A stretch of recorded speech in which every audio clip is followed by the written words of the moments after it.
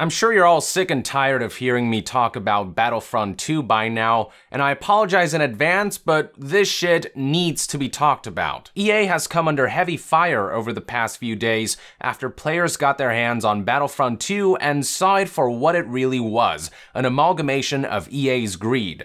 It all began with complaints about how the game locks hallmark heroes like Luke Skywalker and Darth Vader behind a ridiculous in-game currency paywall that demanded dozens to hundreds of hours of grind that could potentially encourage mass loot box purchases. When EA tried to defuse the situation by providing some bullshit defense about how this was done to give us a sense of pride and accomplishment, their comment became the most downvoted in Reddit history.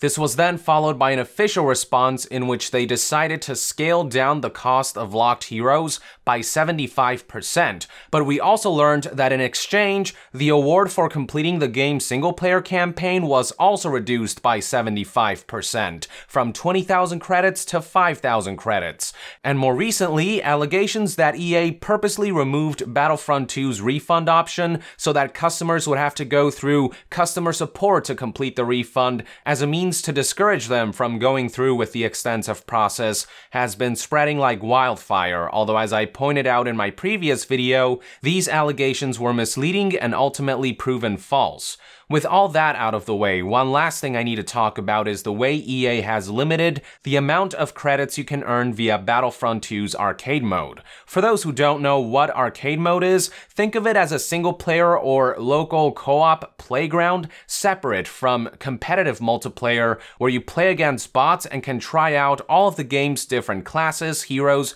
and play through various pre-made battle scenarios. As you play through these battle scenarios, you will unlock more of them and add higher difficulty with different modifiers, and it's essentially a great way to learn the game, fuck around, and unwind. Completing battle scenarios in arcade mode also rewards you with a small amount of credits, making it a great way to rack up some in-game currency in a non-stressful, non-competitive environment. From what I've seen, one arcade mode session will net you 100 credits, which is about a third of what you'd get if you played a multiplayer match, which is a fair compromise considering that one arcade mode battle scenario takes about half as long as a multiplayer match and isn't nearly as involved.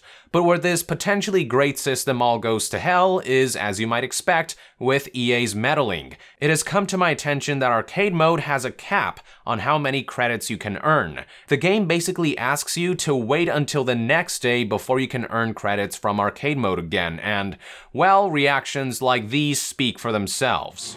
More credits available in 3 hours. More credits available in 3 hours. We're sorry. You were enjoying arcade mode too much, so we have to stop giving you prizes. I'm sorry. Were you enjoying arcade mode? Because you have to wait 3 hours now to get more credits out of arcade mode. Are you fucking shitting me? The logic behind this restriction isn't all that hard to deduce when you consider EA's past history of scummy business tactics. They want to make sure that players stay engaged in the multiplayer environment and be constantly exposed to loot boxes and the temptation of being able to purchase them with real money to accelerate progress and gain a significant competitive edge. They can't do that if players have an avenue to earn all their credits through arcade mode. And look, to some degree, I understand that earning credits through arcade mode has to be regulated to prevent players from farming a bunch of credits in single-player mode to influence their multiplayer progress. I get that there has to be some separation between single-player progression and multiplayer progression, but EA's solution to just lock players out of currency rewards outright on a daily basis is the worst possible way they could have handled it. The way I would have done it is to make it so that if you successfully complete a battle scenario for the first time, you get the full 100 credits, but if you repeat scenarios you've already beaten, you still get credits, just significantly less of it, all without a cap on how many credits you can earn through arcade mode on a daily basis. That way, players still get rewarded handsomely for playing through all of arcade mode's battle scenarios, and there is still incentive to replay them to get a higher score and whatnot. You still get some credits, but at the same time, players are encouraged to play multiplayer matches to make faster progress in multiplayer. I feel like they could have worked out something to provide a balance and to give players full autonomy over how they play their game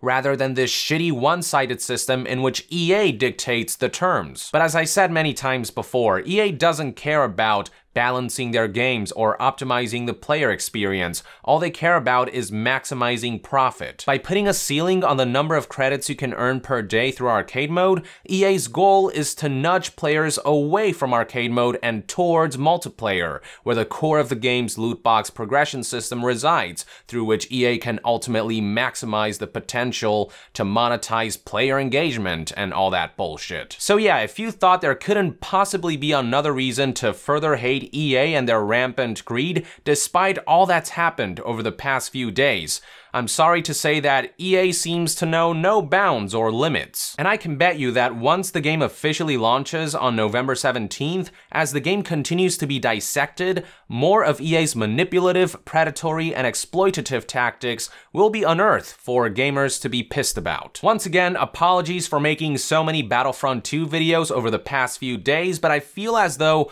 all of these recent developments deserve their own separate video, as each of Battlefront 2's scummy aspects provide their own angle on just how full of shit EA is. Each aspect is a unique cog with a pivotal role to play in Battlefront 2's abomination of a microtransactions machine that need to be individually highlighted to understand just how meticulously far EA will go to milk your wallets dry. Anyway, with that, I would like to end this news update and discussion video. Thank you for tuning in. I hope you found this video insightful. I hope that I've given you yet another reason to save your money for a product that actually respects you. And if you enjoy my content, consider supporting me on Patreon. All contributions will go towards helping this channel remain 100% independent and self-sustained. And to be further updated on all things gaming news, reviews, and discussions, stay tuned right here on Young Yeah.